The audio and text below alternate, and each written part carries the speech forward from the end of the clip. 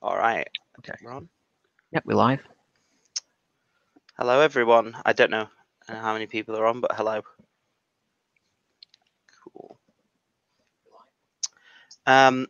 Yeah. We'll just give everyone a few minutes. Do you wanna go ahead, Andy? Yeah, I was just gonna. We'll just wait for a few more minutes for people to turn up, and then see. Yeah, and then we'll do an intro. Cool. Sounds good. Feel free to say hello if anybody's watching. Crab emojis as well. We do love our crab emojis. we really do.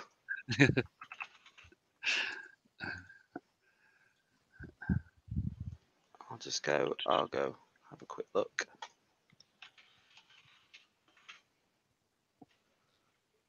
Yeah, I've had one of those days where, like, just before I came on the stream, my Bluetooth keyboard decided it wasn't connecting to Bluetooth. That's the kind of day I'm having. So, yeah. Yeah. Sounds like a fun day. Yeah.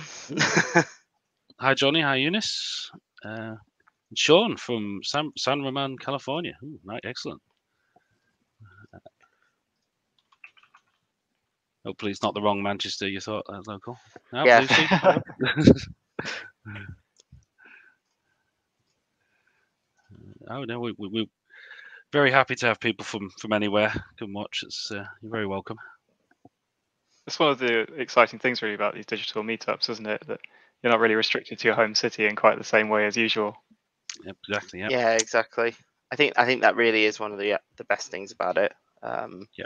Like, I miss seeing people face to face, really, but then I also do like being like, oh, this one sounds interesting and it's in Munich, but I can just watch it anyway. You know, swings and roundabouts, definitely. I imagine next year there's going to be a big leveling where meetups like us have to be like, we'll do in person and online and somehow make that work. So we'll figure it out, I think. The price of video cameras is going to shoot through the roof. Yeah, exactly. Exactly. Yeah. Hi, Mario from Mexico. Yeah. Excellent. Really are going global. That's amazing. We're just giving it a few more minutes for people to start. We'll start about 5 past. Yeah, sounds good. Yeah, and numbers are still going up on the watching list. So, have you got any spiel from ARM, Jamie? Do they want you to say that? I don't know. They're selling. They're not selling processors. They're selling designs for processors. But you know, anything like that. No, it's not much. Just they sponsored it, so thanks them for that. The QR code for the careers page if you're interested. There's some roles on there, but don't there's too many at the minute.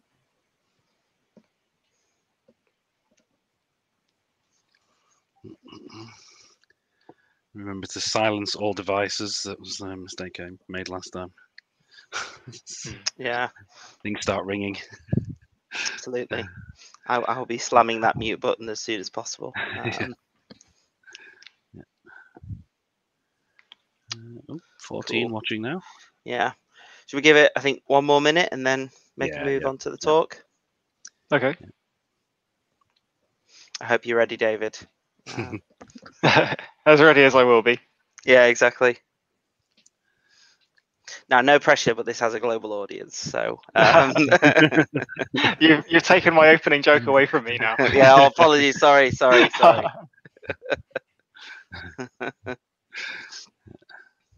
Yeah, not trying to do that intentionally, honestly. Oh no, that's all right. Do you think that's enough? We're good to go. Yeah, should we start getting? Do you want to get your slides up, David? And then I think we got like 30 seconds till 7:05, so it probably gives us time to shuffle them round, and then we'll be good. Oh, one thing to say for everyone in the chat and who's watching: if you want to ask questions, just please ask them sort of during while things are going on, and then at the end we can kind of scroll through them and select them and bring them up. So if you think of a question, just just pop it in the chat, and we'll sift through them and try and bring them up as we get to the end. This is probably a good moment to double check. I haven't got the YouTube chat open, so I can't actually see what anyone's asking right now. That's fine, right? Yeah, there should be like a comments tab at the other side in the interface, which right. I think shows perfect. you. Yeah. There's those two like tabs. So It's all good. Brilliant. I can now see what everyone said so far. Mhm. Hello to everybody. Cool. Yep. Shall we swap the slides? Shall we go for Yep. David's? Yeah, so whenever you're ready, David, I suppose.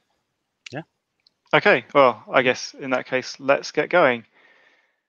Well, I'm here today to give you my talk titled Speeding Up the Snake. I think maybe a better description of what actually I'm going to talk about is extending Python using Rust code. Thank you very much to the Rust Manchester organizers for inviting me to do this talk. It's a project actually that I've been quite involved in as a hobby the last couple of years, so it's really exciting to share it with you all. And thank you to you guys in the audience who've come from, I was expecting maybe a more domestic audience, but you come from across the globe. So whether it's your morning, evening, afternoon, thank you for spending your time here today. What this talk's going to contain, I'm going to start with just telling you a little bit about myself and how I've come to this point where I'm now talking to you about extending Python with Rust. I'm going to give you a bit more context on why I think it's a particularly interesting pairing of languages, and also then give you an introduction to an open source Rust library called Pyo3, which is a project that I'm personally quite actively contributing to at the moment to bring these two languages closer together. I want to also convince you today how you can get started using Pyo3 yourself. Hopefully the takeaway that you'll have from this talk is that it's actually quite easy to begin using this library. And so I'm going to give you a bit of a demonstration. And then finally, I hope there should be time for a bit of wrap up and Q&A at the end. So about me, well, I started as many computer scientists do, actually not doing computer science at all. I studied physics many, many years ago, but I was also always tinkering with computers and websites and whatnot through student societies or hobbies or games or whatever kind of thing was interesting me across the time. So in 2012, I actually got my first taste of Python. It was a summer contract building a website using the web framework Django. 2014, I graduated, got my first software job, again using Python. I was in a data science team at the time, and we did lots of bits and pieces. One of the things we did is wrote simulations for video games in particular that this data science team was working on. And these simulations were fully written in Python. And I did experience at the time performance challenges that made me wonder about like how can you make Python run faster. 2015, I found a language called Rust. It was a great time. It was Rust 1.2. I was very excited to discover this language. I found it both fast but also nice to work with. I was also really taken by the community, the open source, both culture and I guess openness with which Rust is developed. And so I really felt inspired to want to be a part of that community. 2016, I dared to make my first open source contribution to Rust. I picked a task in the standard library which implemented a conversion between two data structures. And I have many thanks for the two reviewers that took on basically a Rust newbie still PR and actually coaxed it into the Rust standard library. That was very cool and very satisfying. In 2017, 2018, back in my professional career, I ended up working on a large project with a lot of packages that were Python packages using Python 2, backed by C++ for performance, and migrating this whole enormous bundle of packages to Python 3. It was a project that took a couple of years to complete, and it really gave me over the time quite a lot of knowledge about how to do this, like implementing native extensions to Python and really the workings of the Python interpreter at the same time. And so it's not much of a surprise that then a year later, I finally found my home in the Rust open source ecosystem, contributing to Pyo3. And I've been working on Pyo3 ever since. As of yesterday, I actually noticed that I've now hit the joint most equal for a number of commits ever contributed to the Pyo3 code base. So, and I continue to keep going well into the future. So hopefully there'll be much more that I can offer to this community. I'd also like to take a moment to thank my employer, Reinfer. They're a really fantastic employer. They've given me the time that I needed to prepare this talk and also given me the chance to just rehearse it with them. I work on this back-end platform for a machine learning service, which we build, which enables people to basically train conversation data and then use that to label further conversations without even having to have specialist domain knowledge. So we create the interface to make it easy to train things, and also then give you feedback on what you need to do to improve your machine learning model. And our backend's written in a mixture of Rust and Python. It's no surprise that we use Py-O3 to do part of this. So I'm really fortunate to be working at a workplace where I'm actually fully including my hobby in my day job.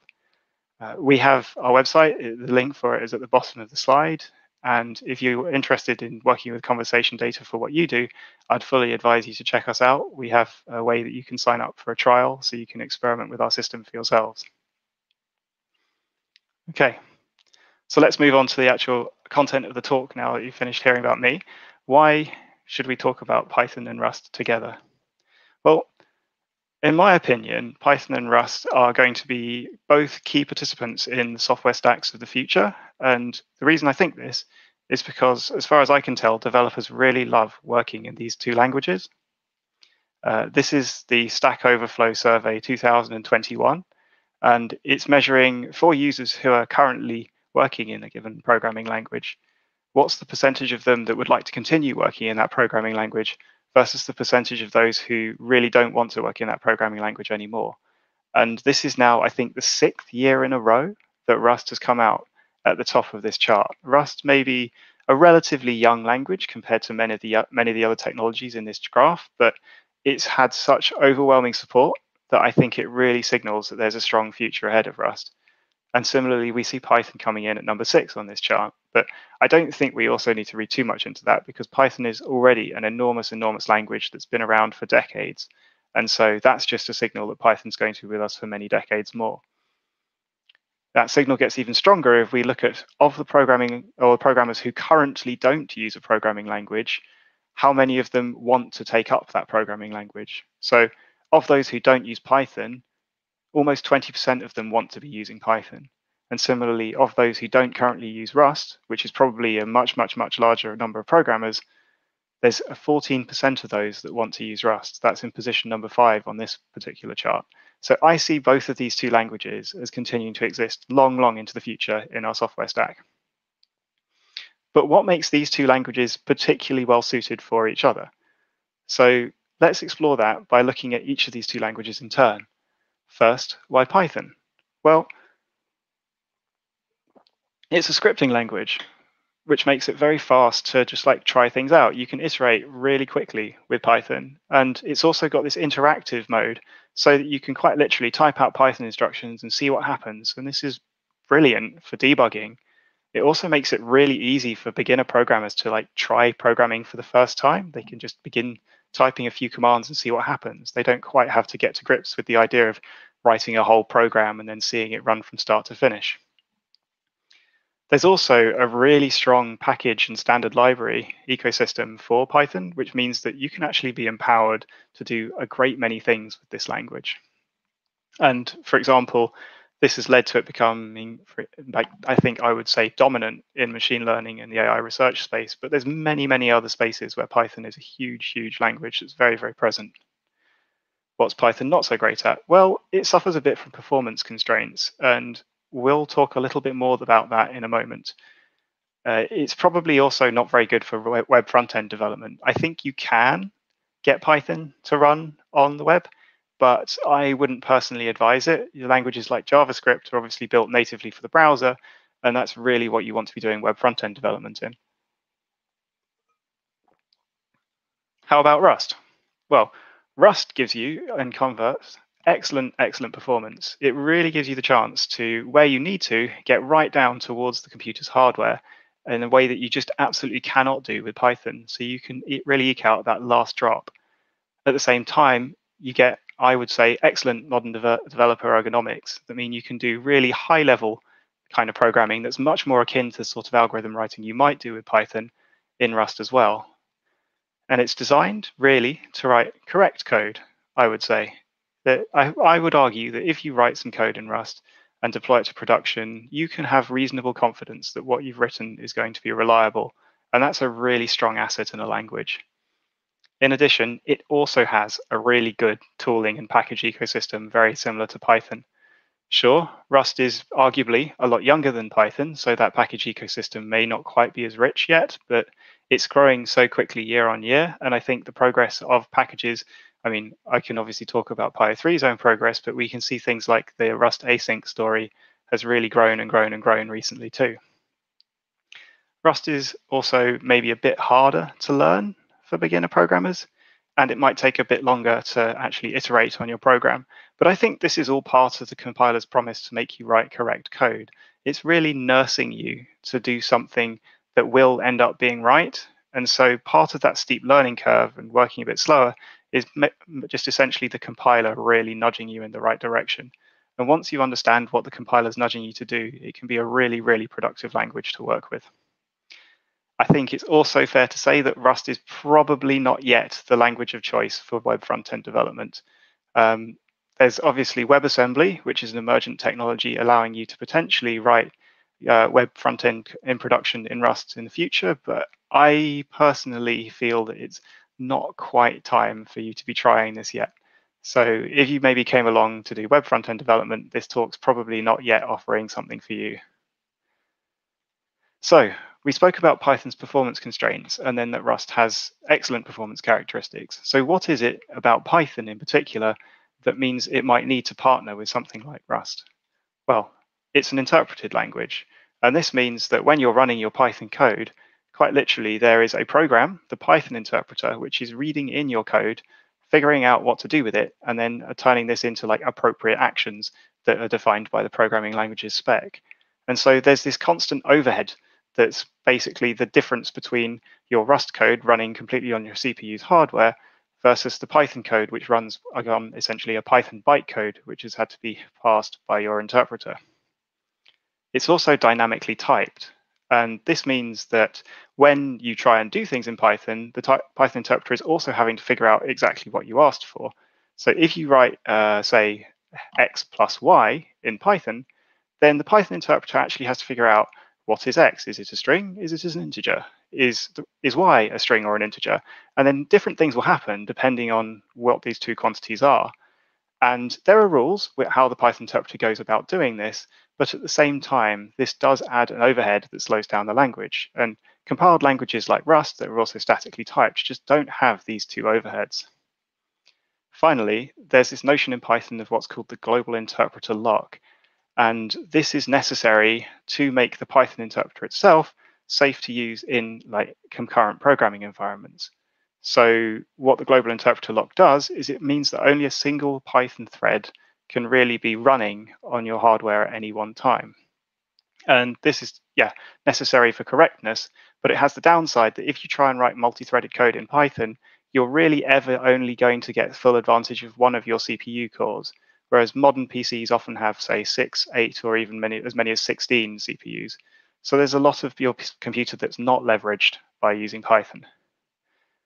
Solutions to these problems exist.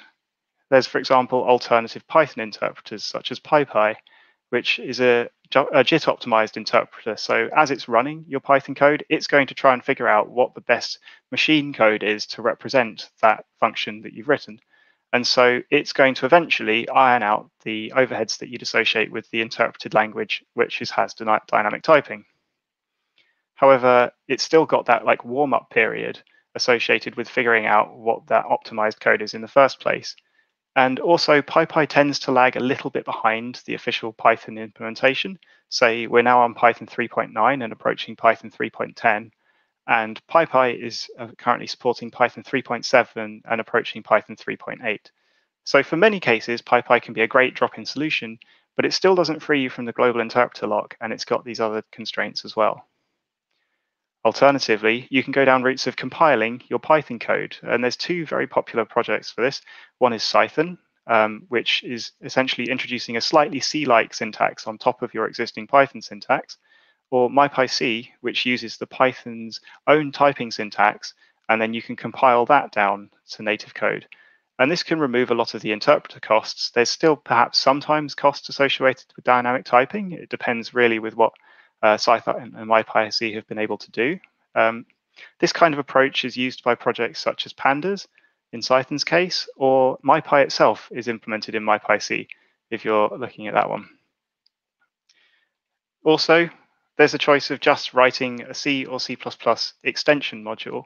And what this is a library that Python can then import from and run essentially C or C++ code as if it were Python code. And this is also the approach that we're going to take when talking about Pyo3 in a moment. Projects such as NumPy are very well known, or TensorFlow for the C++ case are examples of existing Python projects that do this. So it's time to move on with that kind of overhead of the two languages to Pyo3.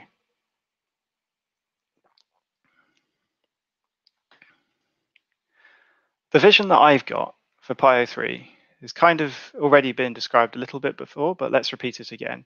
There's a lot of good reasons that you'd want to write Python code. And here I've just drawn a very crude diagram with 4 files, Python files A, B, C, and D.py.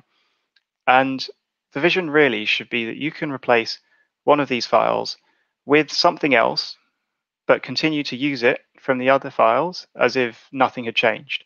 And to really the motivation for doing this in my eyes is to get something that's faster than Python. And I believe that Rust can be a really convenient and easy way to do this. We've obviously seen that there are many existing approaches. I still think that it's worth throwing Rust into the mix. And how does Pyo3 actually go about achieving this? Well, it's a project that allows you to either embed Rust code inside Python or Python code inside Rust. We're going to focus entirely on the Rust code inside Python case, which is what we've been speaking about so far.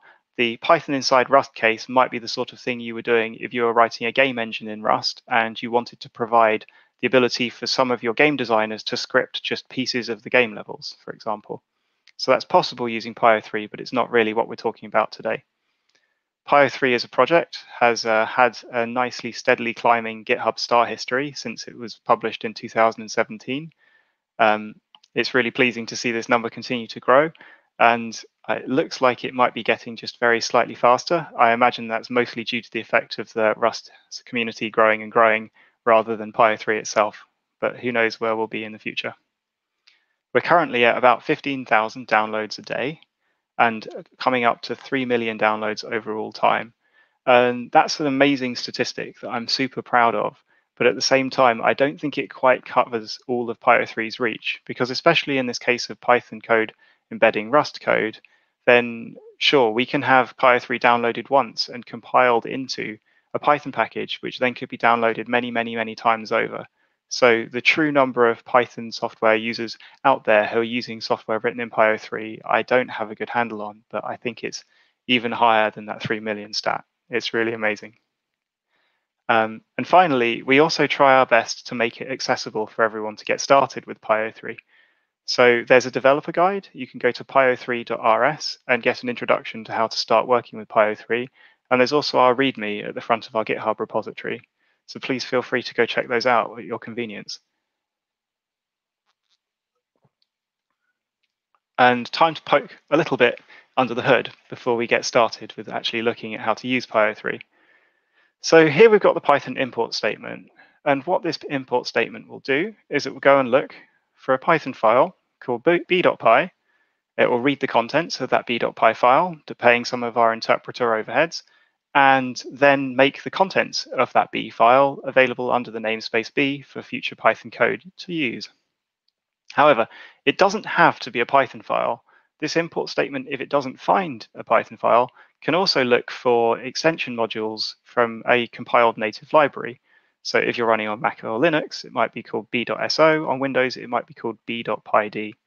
But the idea is that this is something that the Python interpreter deliberately supports and has publicly had support for many, many, many, many years, and it's very widely used. So Python, C, C++, all these technologies that I named that are already out there and very popular, all use this technique, and so does Pyo3. And how does Pyo3 actually get you that native library? Well, we use these things called procedural macros for the bulk of the work, and they're a Rust language feature that allow you to generate Rust code from other, more normal-looking Rust code. So it can automate either the hard tasks or the tasks which are just very repetitive or boilerplatey that the programmer doesn't need to do. In our case, it's a mixture a bit of both. So here we have a Rust function that's just called myRust function. I haven't bothered giving it any arguments, and I've just put ellipses for the function body. But the interesting bit is that we've got this proc macro over the top, PyFunction, and this is published by the Pyo3 crate. And what it's going to do is actually generate the Rust code needed to create the C extension modules, I guess classes and objects, that will eventually define what the Python functions look like when imported from the C extension module. We've got tools in the Pyo3 project called Maturin and Setup Tools Rust, depending on exactly how you like to do this, to basically handle that task of compiling this code down so that you can put it into your Python environment and start using it.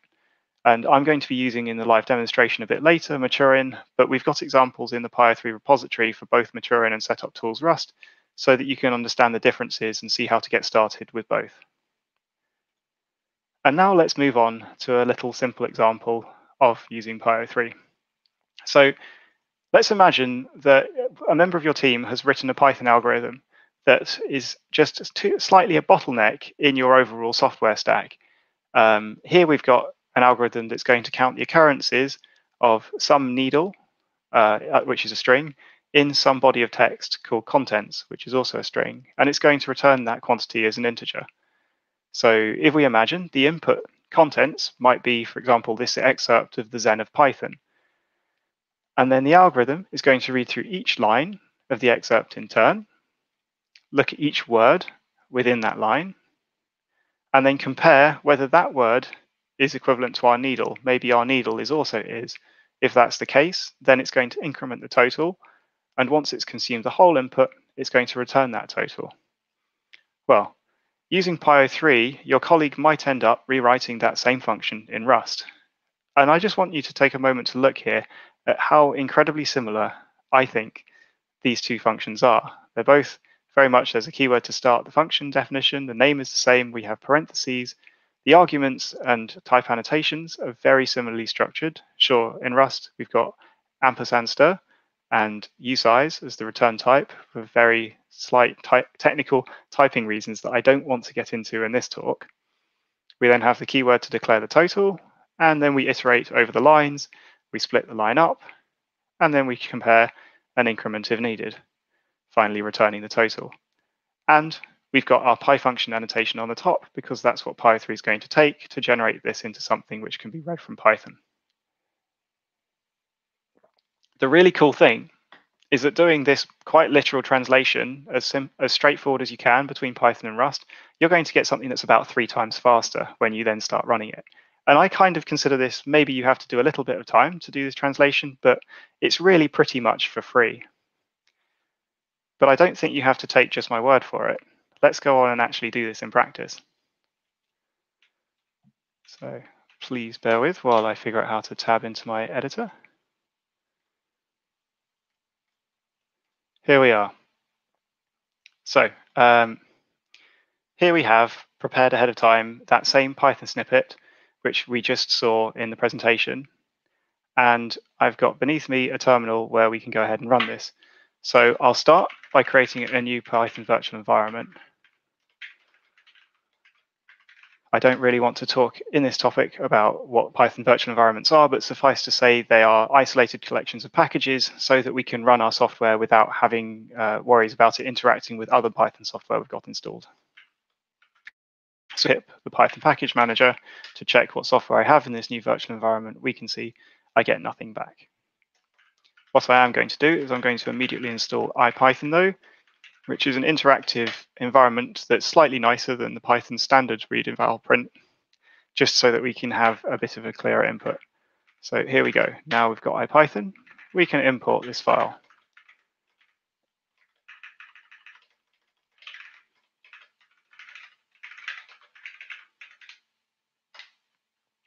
And actually, I have prepared beneath that function this text, which is the full excerpt of the Zen of Python, and I've multiplied it through 1,000 times just to produce a nice large input. So let's actually go ahead and import that as well. Once we do that, we can just run this thing. so with the original needle that suggested is, we find because it's multiplied through 10,000 or 1,000 times, it's not really a surprise that we get 10,000 as our output. We could change this to something different, and we'll see that we'll get a different count. It's still always going to be a multiple of 1,000, regardless of what we pick. Maybe ABC doesn't actually exist in the Z of Python as a word, so there we go, we get 0. I'm going to stop there and close out of this, and now try and do the same thing in Rust. So how do we do that? First off, we're going to use a package, the packaging tool for Rust called Cargo, to create ourselves a new library. If I can get the syntax of the command right. So there we go. And I'm just going to add this folder to the workspace so that we can actually have Rust Analyzer giving us some good syntax highlighting. I will need to load up the Python virtual environment again.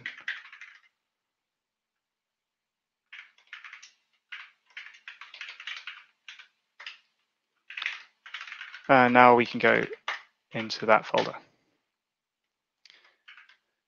Let's take a look now at what Cargo new generated for us. So we have a cargo.toml file here. It's currently blank. It's just saying that our package is called sample.rs, which I gave it the name, and there's currently no dependencies yet. I'm going to go ahead and add pyo3, and I'm going to do this in the way that you will see if you look on the pyo3 README. And this is because we need to activate the extension module feature, which tells the pyo3 build system that we're going to be doing this Rust embedding Python case, and thus sets up the overall package that gets computed to do that, to be correct and importable from Python. And we also need to set the crate type for the library to be a cdylib, which is again a C dynamic library, which is what we need for this C extension module that Python's going to be importing. And the contents of our library at the moment, there's not much interesting in it. It's just the test which Cargo has put for us as a sort of example of how to get started with building a library. We're not going to worry about that for the moment. Instead, what we're going to do is start trying to compile and run this. So I'm going to install our tool Maturin, which I mentioned earlier. And this is a command line tool that we can use to start interacting with our Rust library. So if I use this command Maturin develop, it's going to go away and compile this library that we've started building and make it so that we can begin importing it from Python. Now, Maturin has helpfully told us that it couldn't find the symbol or this py-init sample.rs, which is what the Python C extension module should offer for Python to be able to import it. It's telling you that it will fail to import this and warning us that we need to check our PyModule. Well, actually, it's a bit more simple than that. We just haven't put our PyModule into this file yet. And what does that mean? Well, PyModule is one of those procedural macros which I spoke about to generate some extension module code. So let's go ahead and do this. We need to import the pyo3 prelude first, which contains a number of these procedural macros which are most common for doing this work.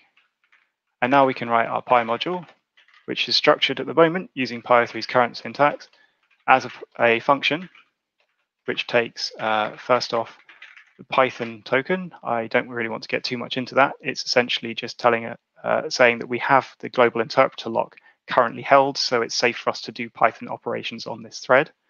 And also the PyModule that we're going to be filling in with the contents of our actual implementation. And this is going to return a PyResult. If you've worked with Rust before, you will know that the result types are used to communicate that errors occurred in Rust. And in particular in pyo3, the PyResult is used to convey that an error that's appropriate for Python occurred. And so in pyo3 speak, if you return an error through a PyResult, then it's going to turn into a Python exception later. We're not really going to deal with exceptions in this talk. I just want to focus on showing a few simple examples. So we need to have a tail return for this fallible function that's just OK. And there's still nothing in this module. So I'm just going to jump over and, for the sake of time, copy out from my notes the original function which we saw in our slides. So here we've got our Pi function that counts the occurrences, yada, yada, yada, yada, yada. To add this to the Pi module, we can use the API m.add function, and we have to use a macro to help us collect the right information from the procedural macro above. If you look into the Pi 3 user guide, this is all explained in a little bit more detail. Unfortunately, Rust Analyzer put some squigglies underneath this wrap Pi function execution, and that's known. It's because of the way that this macro currently works, but I hope to resolve that in Pi 3 0.40 or 0.15 perhaps. So this all works fine. Don't worry about the squigglies. They're a little bit annoying, but all is well. We can now switch over back to Maturin and run Maturin develop again.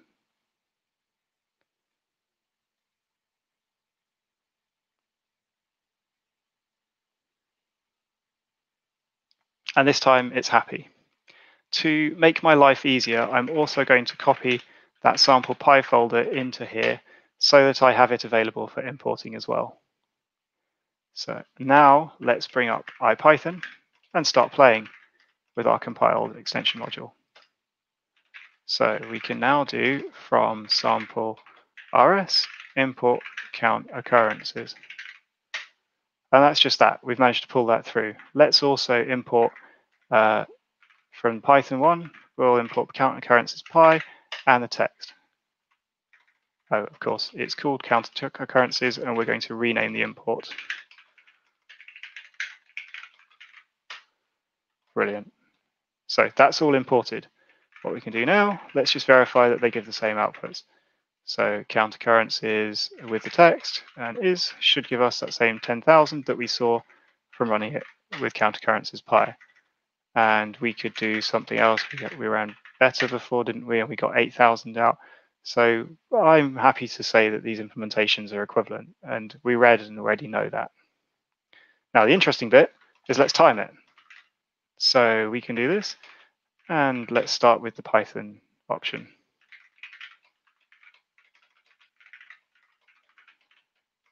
And on my computer, it's going to come out that the Python implementation takes, let's wait for it, 8.8 milliseconds. And so this is obviously going to be a bit variable depending on what I've got running. I've currently got my screen sharing and stuff. I'm sure it's going to be increasing the load, but there you go, 8.8 milliseconds is what we've recorded right now. If we switch over to the Rust implementation and run the same instruction, it reckons that we've got 37 milliseconds. I thought I was telling you that Rust runs faster, but wait. So there's something I need to explain here. Rust, when compiling, has basically two modes that you can compile in. First off, there's the debug mode, which is quick to compile, but doesn't bother doing a lot of optimizations, which make Rust ultimately the fast language it is. And we didn't say that we wanted to do anything particular, so it has compiled for us in debug mode. That's normally what you want when you're developing, because you want to be able to have these quick iterations and compilation. However, Rust has an alternative mode called release mode. And in release mode, instead, a lot of optimizations are applied that makes it very fast, but this takes a bit longer, so it's not typically what you want to do when developing. If we add the release flag to mature and develop and run this again, we're instead going to compile our library in release mode, and then hopefully we should get a fairer performance comparison between what Python can do and what Rust can actually do.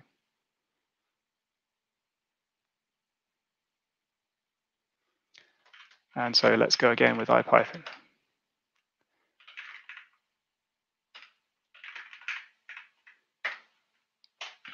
So this time we can, here's the Python one. Again, we should get a very similar result to last time.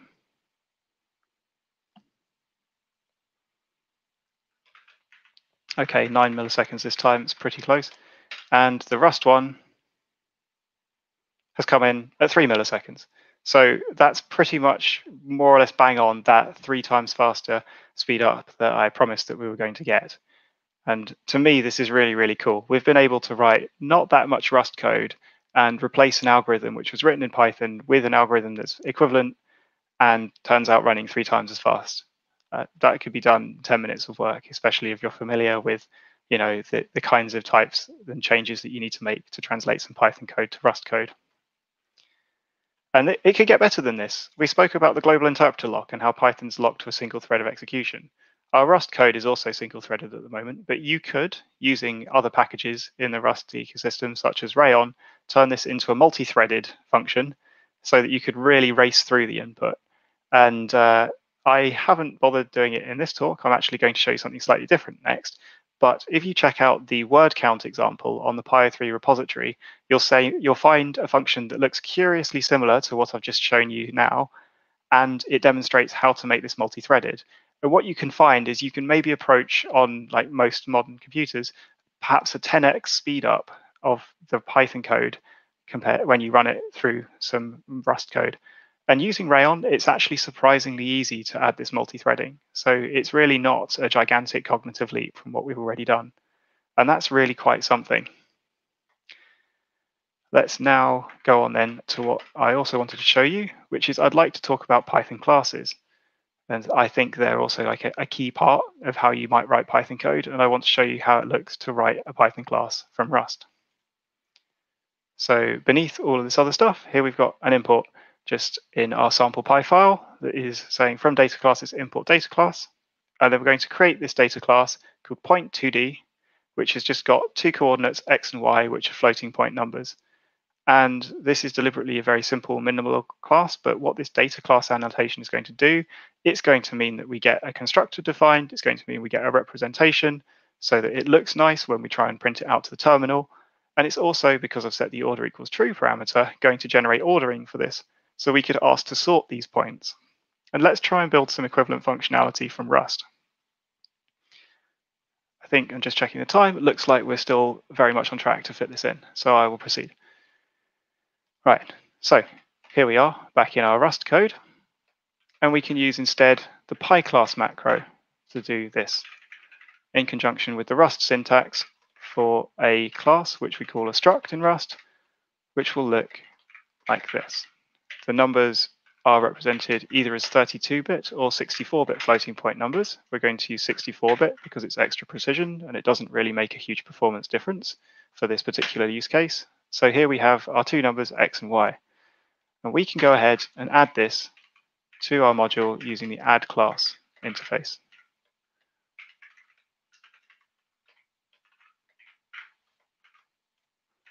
And we're now ready to run it. The Rust compiler has given us some warnings that we're not actually accessing these two variables, x and y, but that's okay. We can worry about that later. Let's go ahead and play with this in IPython. So from sample rs, we can import our point2d type. And let's try and construct one.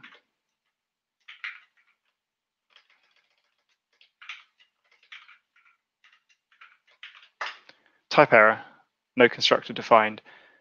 Okay, that's because we haven't yet actually taught Pyo3 how we want to be able to create these things. I spoke about how in the Python file, let's actually go ahead and import that. We had that data class macro defining a whole decorator, defining a whole load of things for us. And if I show you that now, the kind of net result of what we're aiming for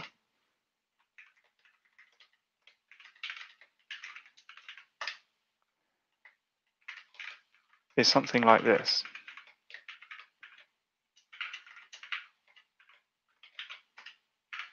So we can construct one, we can have a look at it, we can also access its individual variables, we can reassign these, and we could also compare them. So if we do this, for example,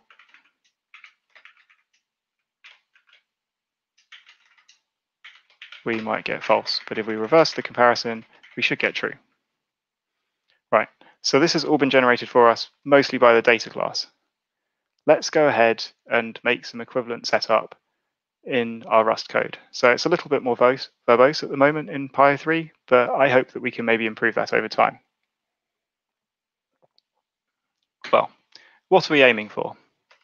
First off, we're going to need the py methods procedural macro. And what this does is if we're writing normal Rust methods on a structure, if we add this PyMethods annotation, then these methods can get made available to Python. And in particular, if we also use the new marker on top of a for new, which is the standard way of constructing new things in Rust, then we can make that define the constructor that Python will use to generate these types as well. So we'll take the two arguments, the floating point numbers, and we'll create a new point2d from this. And the implementation is very simple. We can just write this to produce our new floating point numbers. I'm also going to annotate these two variables themselves with the Pyo3 get set annotation. And what this is telling Pyo3 to do is make these two variables accessible from Python, and they're both read and write. We could also do subsets of this, so this would be a read-only variable, or we could have write-only by making it set and not get. But we've shown that we want read-write here beneath, so let's do that. At this point, we could do these kinds of operations like read our type, write our value. We can also construct these things, but we can't yet do this sorting. And if we were to print p, we'll get something that looks a bit janky out. So let's go ahead and actually just demonstrate that quickly.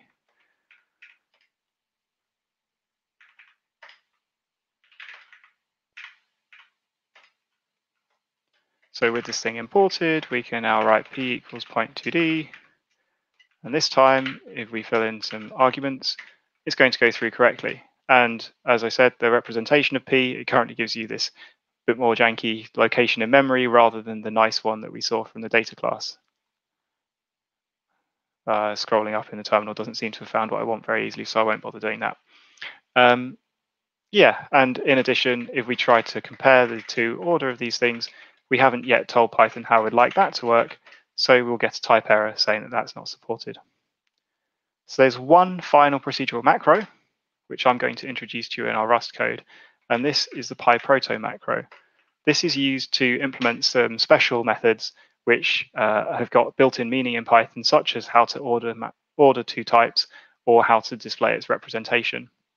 And it's really a technical artifact of history that we have the PyProto macro separated from PyMethods. I actually hope that maybe for Pyo3 0.15 or an upcoming release soon, that we can do away with PyProto and write all of these special methods directly in the PyMethods block that we've already written here. However, we're going to have this PyProto method for now. So here we can do an implementation of what we've called the PyObject protocol for our point2d type. And we're going to need two functions. First off, we're going to need our repr, which, if you're familiar with Python magic methods, this is the one that defines the formatting when we type just p like this. And so it's a function that takes self, which in Rust speak means that it's going to take a point2d type. And so self is a reference to a point2d. And we're going to output the string that we'd like to produce. So we saw what the Python output was, and I think it looked like this.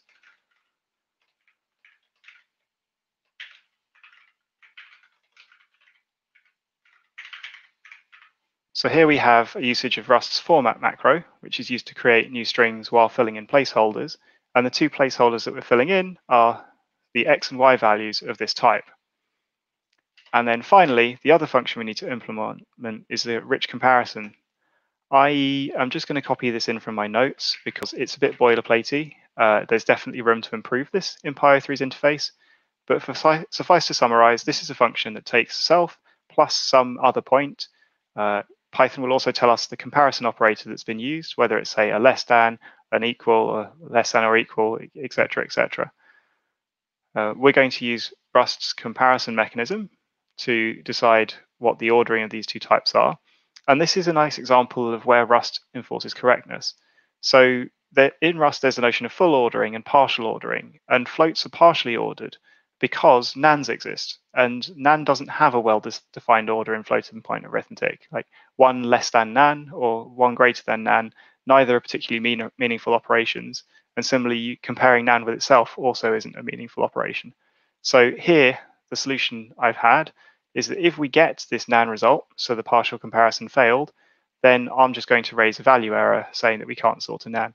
And this is a bit different to our Python implementation, where I think it will happily ignore nans and do something that Python's decided is appropriate with them. I'd need to verify that. We can perhaps do that in a second in the terminal. But once we've gotten our ordering out, we can use the op and the ordering to decide what the result should be.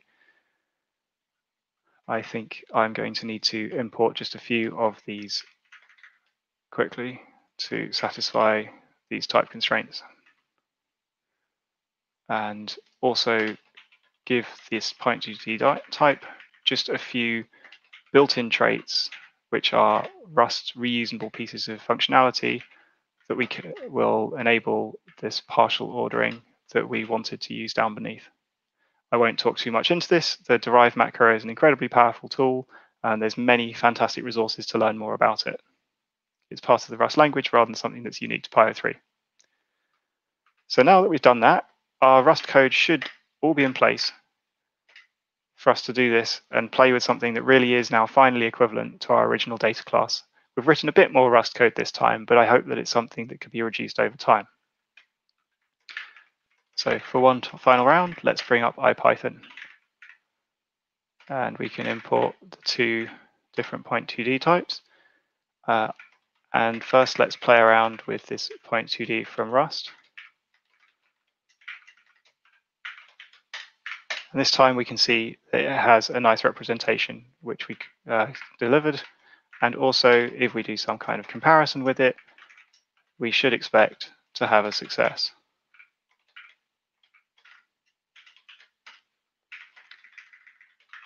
Great, everything's working as expected. And if we were to create a nan, that's a very interesting result. I'm not quite sure how I've managed to achieve that. I've defied my own safety check. I'll have to figure out what's going on after the talk. Perhaps that can be something for the Zoom breakout call. Anyway, so let's move on to just a final interesting thing, which let's generate a large list of these and figure out how long it takes to sort these two sets of numbers if we generate using our Python data class and also our Rust data class. So we're going to use Python's built-in random number generation to achieve this and make some points. So we will just create a list of these, which has both random x and y coordinates. And we'll make maybe 10,000 as a good amount to have a sense of size.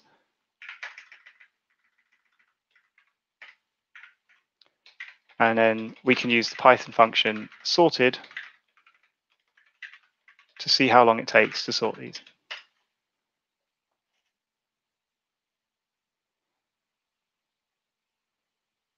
And we get a number out 7 milliseconds, thereabouts.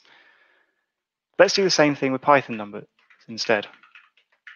So that should be the equivalent construction. And now if we do the sorting, well, no guesses. It's slightly more than 3x slower, actually. It's got 25 milliseconds instead of 7 milliseconds. But the point still holds really well. We've changed Python code for very, very equivalent Rust code and ended up with a 3x speed up. So in this case, there's been a little bit more boilerplate than for the function, but I think it's still showing that in general, you can do this again and again and again and continue to get at least a 3x speed up. And if you want to push maybe with Rust, you could implement your own sort function that would be multi-threaded. You could push this multiplier higher and higher again too. That's where I'm going to leave the live demonstration and come over to a conclusion. So there's really just 3 takeaways that I'd like you to have from this talk today. The first one is that it's easy to get started with the Pyo3. I hope I've convinced you of that by demonstrating it in the terminal in front of you. There's a good rule of thumb, which is that if you replace some Python code with Rust, you'll end up with something that's about 3x faster.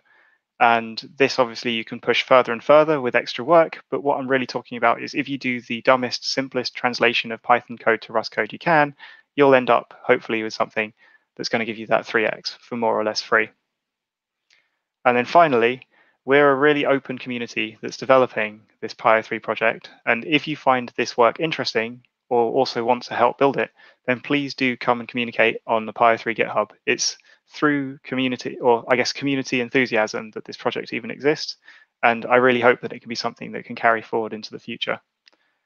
As a little bonus to maybe whet your appetite if you're interested in contributing, this is what I hope our sample Rust code that we just wrote might look like in the future of Py03.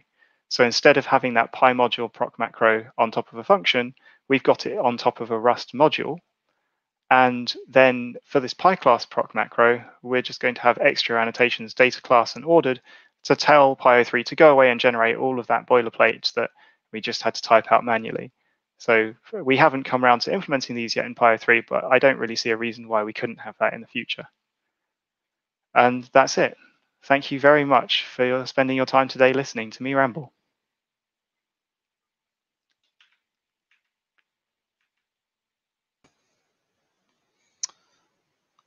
All right. I think we're back.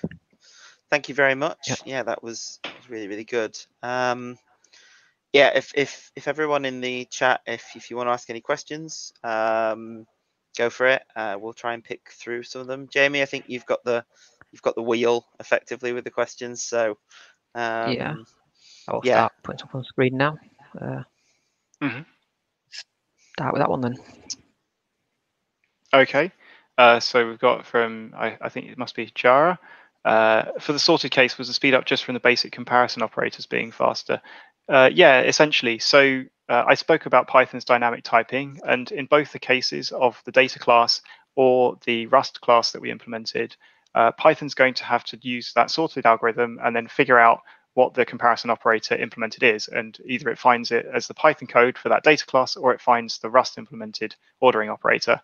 And then, so yeah, it's that ordering operator really that's being 3x faster, which is producing that speed up.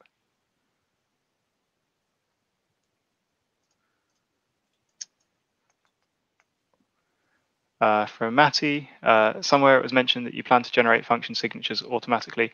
Would that attempt to make type annotations too? I realize this sounds quite hard. Yeah, so I really, really want that to be the case. I don't know if you've used the PyBind 11 library, which is what C++, I guess it's the most leading C++ implementation of doing this kind of stuff. And in that case, if you write a C++ function and then wrap it in the appropriate bindings for C++, you can end up with something that automatically has the type annotations written into the doc string. And that's quite a convenient way to do it, but it's also not the best way for, say, IDEs, which are looking for standalone type annotations in these PyI files. So I think there's sort of two stages there. It'd be really great for us to omit as much information as possible onto the object itself, so that when you're looking at it from a Python interpreter and you can do things like help to interactively explore these objects, we might get some of this type information out. But yeah, I think in the long run, we probably would need to rely on a tool like Maturin to automatically do like a translation pass and generate these type annotations. And I think that if we can get to that stage, that would be incredibly powerful. I think that's realistically still some way off in the Py03 project's journey. But if you're interested in making that happen, please do help us make it happen.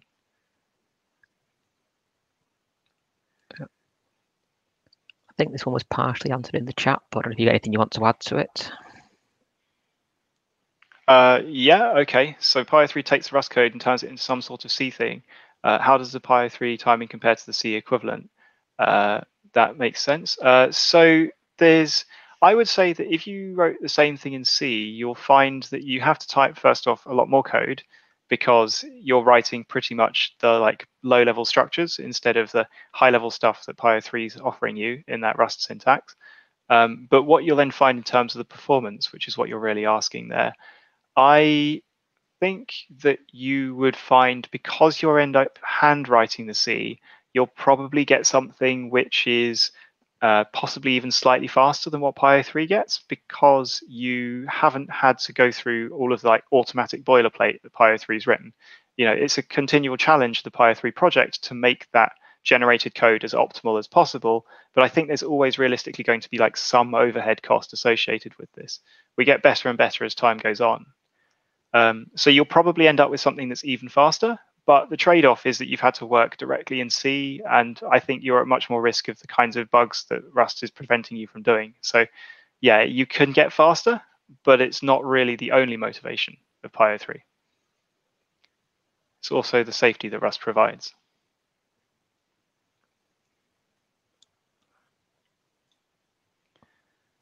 how did the switch from Python to Rust during your career feel? So this is an interesting one. For me, I actually still work with Python. It's a great language, and I think that there are many things that I will continue to use it for, because just the other day, for example, I was looking for a particular security library, which turned out that Rust wasn't quite ready to offer a stable package for me to use yet, whereas Python had one that was maybe 5 years old already, and there was absolutely no reason that I was going to implement this myself rather than use Python. In terms of the learning curve, for myself, it's a little bit unfair to kind of assess that, only because when I was much younger, I had the crazy idea that I was going to teach myself C++ development. I don't know, you might actually be able to see down on my bottom shelf a couple of C++ books. And that was actually where I was learning before I switched to Rust.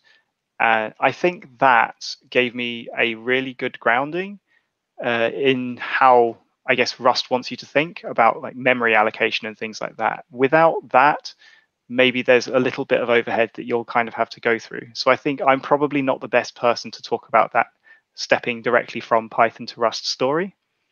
But at the same time, like the Rust learning materials are very, very good. You can write high-level algorithms in Rust in much the same way that you can in Python. So the only real hurdle that I've kind of seen from other Python programmers who I've kind of coached to write more Rust is in particular getting your idea around this sort of memory model that's a bit closer to the actual computer hardware than Python is.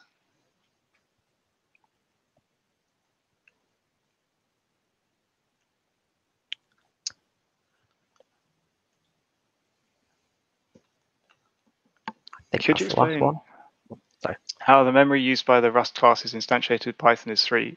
Sure. So the Python, you may be aware, is a garbage collected language, and it's also reference counted. And so that means that when we create, say, our Python data class, then what's actually going on there is that there's 3 objects that have been created, say. There's the point2d thing itself, and then we've got the underlying 2 numbers, which are also Python objects. And all of these are carrying their own reference counts.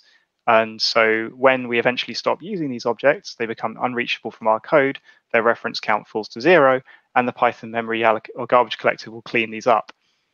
And it's much the same way. How we do about it in Py3 is that when you try and construct one of these point2d types, say, written from Rust instead of from Python, then the Python code calling us gives us the opportunity to make some allocation that Python then owns, and it's reference counted in exactly the same way. So there's a block of memory, but the difference being that instead of there being 3 objects, there's just 1, because the integer or the floating point numbers are stored inside that same block because we've written Rust code rather than Python code. And then when that whole block no longer is referenced, that's going to just get allocated in one shot. So it works very, very similarly to the Python garbage collection that you've already seen, but there's maybe just some slight optimizations under the hood because it's Rust.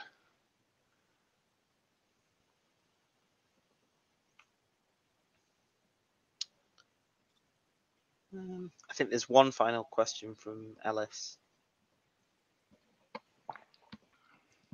Where am I looking? Yeah, I think right at the bottom of the... Oh no, sorry, that's not a question. 7:56 on the times. Oh, sorry. Yeah, I think that's the final one I saw in the chat. Is there any work happening on integrating Py3 with alternative Python JITs such as Number or Piston? That's a really interesting question. I haven't really had much experience of trying to wrestle with those JITs. When I first tried Number, it was a long, long time ago, and it actually didn't quite offer me what I was looking for at the time. I'd have to go and learn more about how they interact with C extensions to get an idea of if this is something that was technically possible. For PyPy, for example, it has a lot of internal optimizations that it's making. Obviously, it's doing just in time optimizations all the time to the Python code that's running. So if you interact with Py3 from PyPy, we've made it possible, but PyPy kind of has to de-optimize itself at the boundary between you and its own optimized code. And so, sure, I mean, PyPy can work very hard to make that efficient, but there's no real there's no JIT optimization of the Rust code. That is compiled and that stays compiled. So I would imagine that an integration with something like Number would probably be very similar, but I'd really be curious to go and have a read about that. Cool. I don't think we have any more questions, right? I think we're good. All right. So as David mentioned, we're gonna hop over onto Zoom, which I will go and post a link to now. So let's go and do that. Okay, there should be a Zoom link in chat as of about now. So we will hop over there. If you want to join us and have a chat, then yeah, let's go for it. But thank you very much again, David. Really appreciate it. It's been a pleasure. Thank you very much for inviting me to give this talk. And I hope that some of you are now feeling inspired to join me on the Rust and Python journey. All right, let's Cool. go. Let's hop over to Zoom. Cheers.